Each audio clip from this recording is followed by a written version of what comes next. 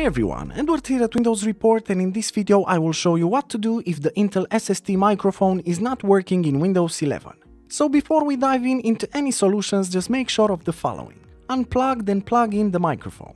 This is because laptops have the ability to switch automatically between the built-in microphone and external hardware when an external microphone is plugged in. So always try to unplug and then plug back your audio device. Otherwise, you can also check your connections. If the microphone isn't working, check to ensure it's securely connected to your PC. If the connection feels a little loose, it may appear to be plugged in all the way but may not work correctly, just make sure to pull out the cable and plug it back in. So the first solution you should always take in consideration is to make sure the app you're using has access. To do this, press the Windows button, then select the settings icon, and afterwards on the left pane scroll down until you find Privacy and Security and click on it. Now on the right side, scroll down until you find the App Permissions category and then click on the microphone section. In here you have two main sections. Let apps access your microphone is the first one, and it's meant for the Windows basic or default applications. Make sure that the toggle is set to on, and afterwards you can scroll down and set the toggle on or off for each individual app in Windows.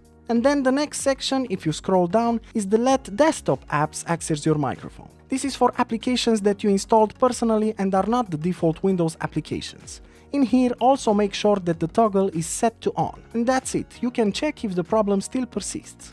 And lastly, another great solution is to troubleshoot audio recordings. To do this, press the Windows button, then select the settings icon, and afterwards on the left pane make sure to click on System, and then on the right side scroll down until you find the Troubleshoot section and select it.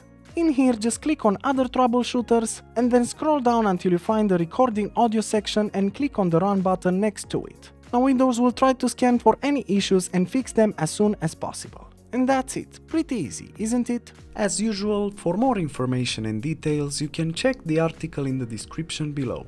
And if you enjoyed this video, just make sure to like and subscribe to our channel. Thank you.